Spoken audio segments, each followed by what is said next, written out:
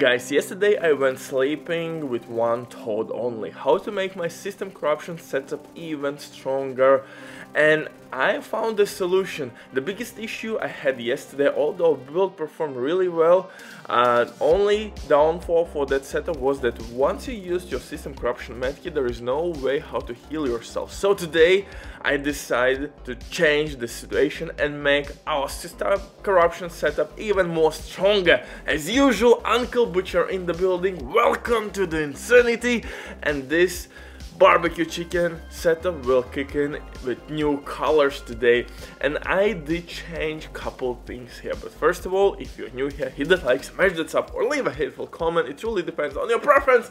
Anyway, welcome to the family, my beautiful bastards. So the biggest change here is actually that I paired up Hunter's Fury gear set with system corruption gear set. Hear me out, brother, don't click away.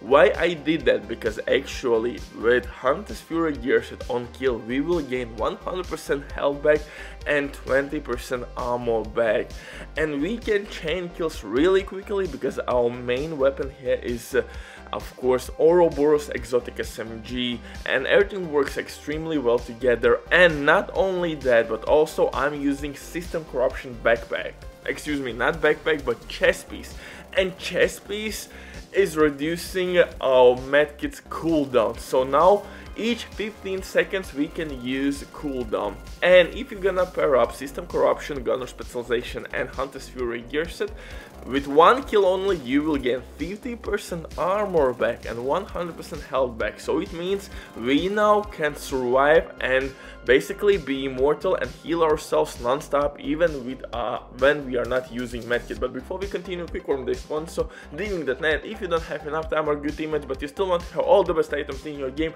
then Diving.net is set for you. They have absolutely amazing team on consoles. They will complete your order super quick. Everything happens through account sharing. This service has been working for many years.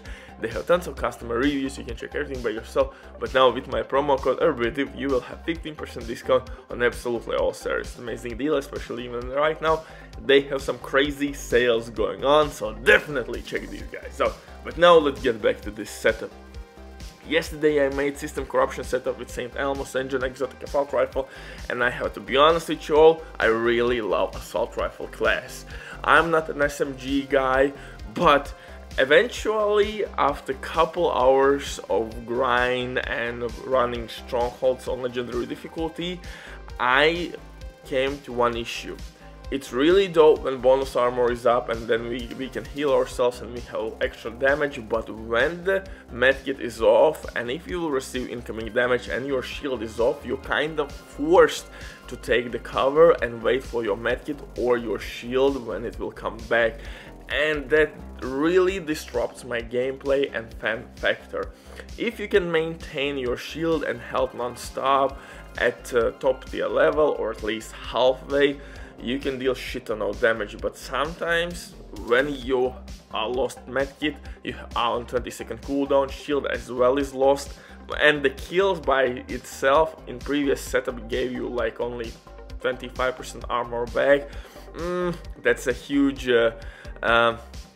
off factor eventually. On heroic difficulty, that's different story. For legendary difficulty, nah. So I decided to go back to the lab today and switch some things here and there. For specialization though, we still are using gunner specialization because we have increased rate of fire on kill and armor back on kill, and we need that extra survivability, we need that extra healing.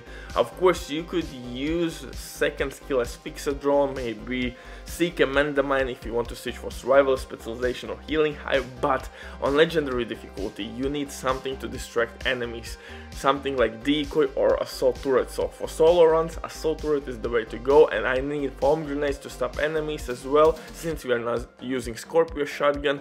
So this is the way to go. In terms of my numbers, I'm sitting pretty well, since we are not using obliterate. Crit chance is not that really important, but still you should be around 50% crit chance to be effective with your crit damage.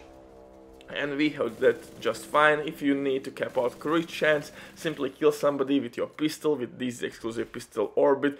You will activate perfect finisher once you will switch to your Ouroboros, and you will receive 40% crit damage as well as the buff. For second weapon, I'm using a lefty named shotgun with perfect sledgehammer talent, and this talent will give us additional damage buff, and you can actually activate it with your foam grenades, or if foam grenades are empty in your backpack, you can on the fly switch foam grenades for concussion grenades. At least on Xbox I can do this with one button press.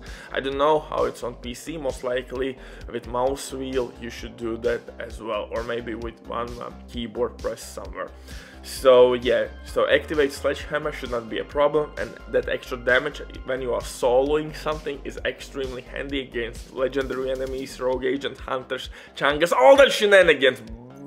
Ugh. You need that barbecue chicken damage. For the gear itself, I went for System Corruption and Hunter's Fury Mash. This combination gives us shit ton of armor on kill. We have almost 50% armor on kill.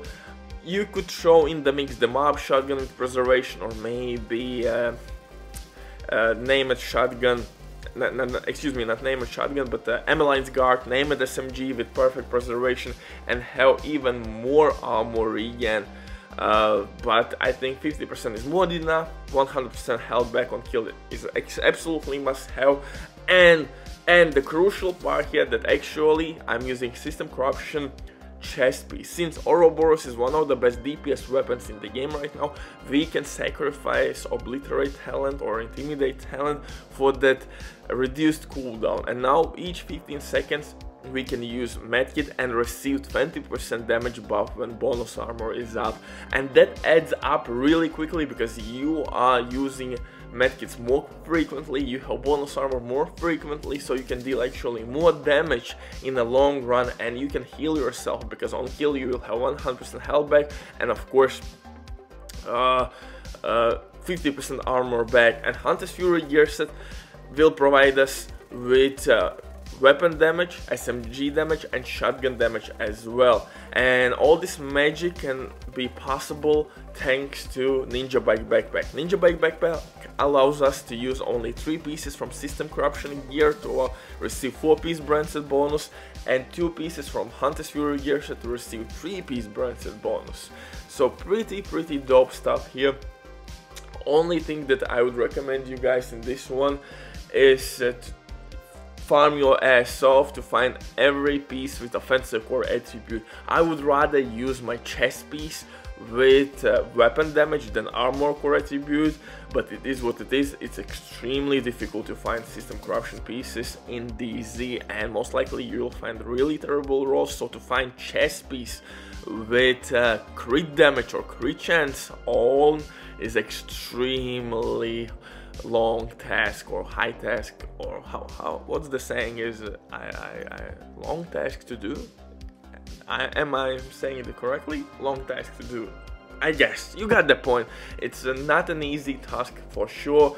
You have to basically farm your ass off with sweaty balls for a couple hours in DZ, and it's not given that you eventually will extract your items, because DZ right now is savage, especially against solo players. Jesus, man.